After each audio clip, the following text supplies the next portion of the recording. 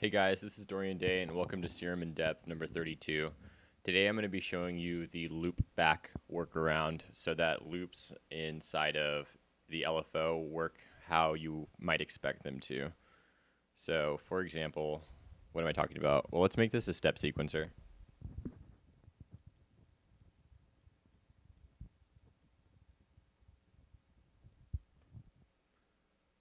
Alright, and we'll put this on filter cutoff.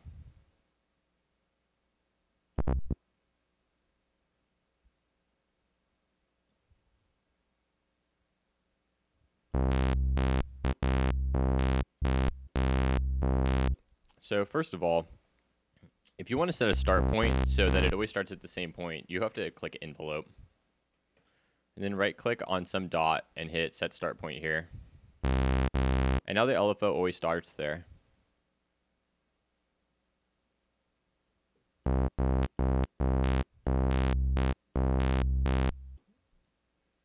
So let's set this start point back to here so we can see one of the issues. So let's set the loop back point just over here.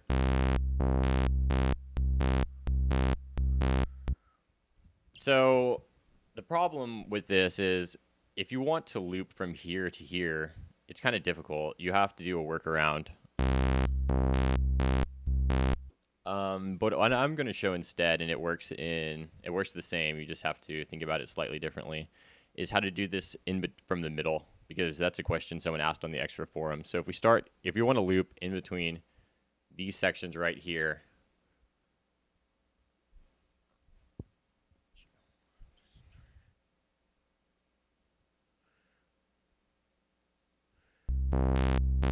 yeah, okay. So if you want to loop this section, but you want to start here or somewhere else, what do you do? Well, you have to be able to set the loop back in a way that makes it loop correctly. And essentially what that means you have to do is shift your graph. Now I'm going to bring up another instance of Serum.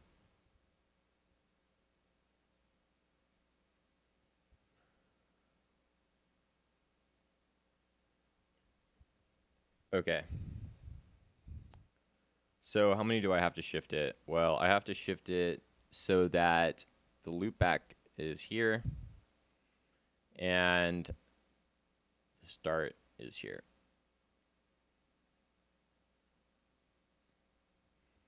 So I have to shift this.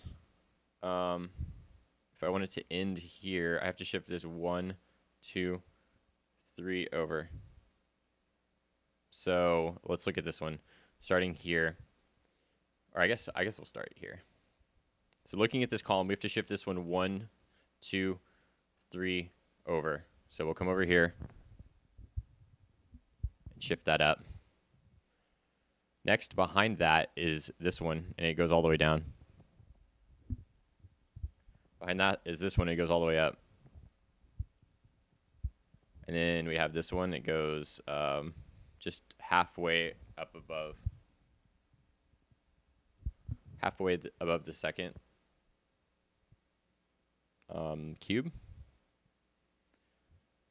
So that's there, and then here is slightly below.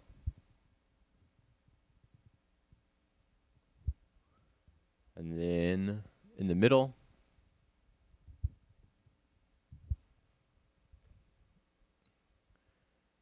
and then just above.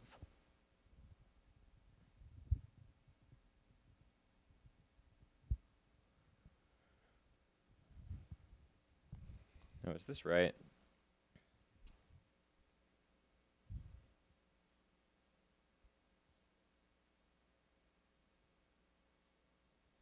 No, this is supposed to go up to here. There we go. Now you can see it shifted over. This section right here equates to this section right here.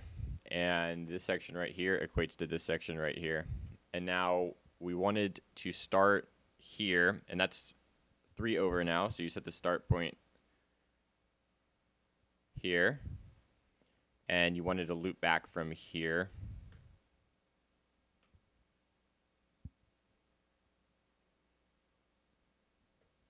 And there you go. Now it's going to loop. It's going to start here where we wanted on this the original graph. It's going to loop from the section we wanted, and it's going to go until the section we decided, which is right there. And what's this look like?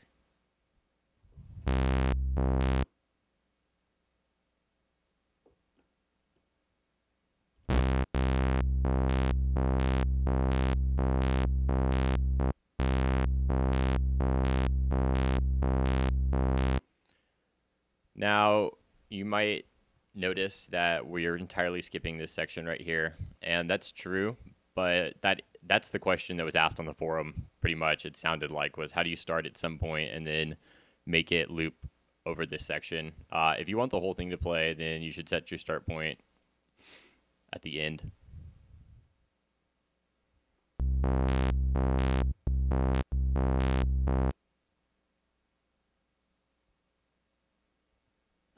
Sorry, at the beginning, duh. Now the whole thing plays before it loops. So kind of complicated and not necessarily easy. Hopefully if not a better solution to this, maybe we can get like an over button like we have in here where it just shifts the grid.